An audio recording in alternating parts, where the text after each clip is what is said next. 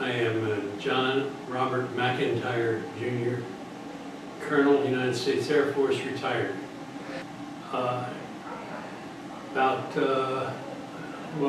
8 or 10 months after I arrived at Beale, I was sent to Vietnam to support the SAC Strategic Air Relocatable Processing Facility, known as the SAC-SARF. It was a collection of trailers located at Tan Son Nhut Air Base in Vietnam, all interlinked, and it was basically a photo lab on wheels. And we processed imagery from the U-2s and from small drones, or unmanned aerial vehicles as they were called, UAVs, that were being sent over North Vietnam.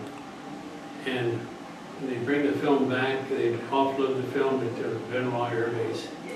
And I would go up there, I was assigned the job of flying up there in a helicopter and getting that film.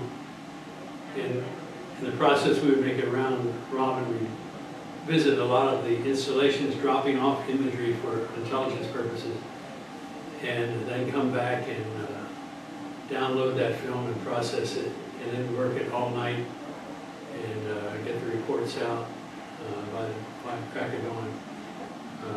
Twice I got to brief General Abrams. One time where there were only 3 men in the briefing room, 3 4-star generals, which was quite an experience. Sort of a pressure pot.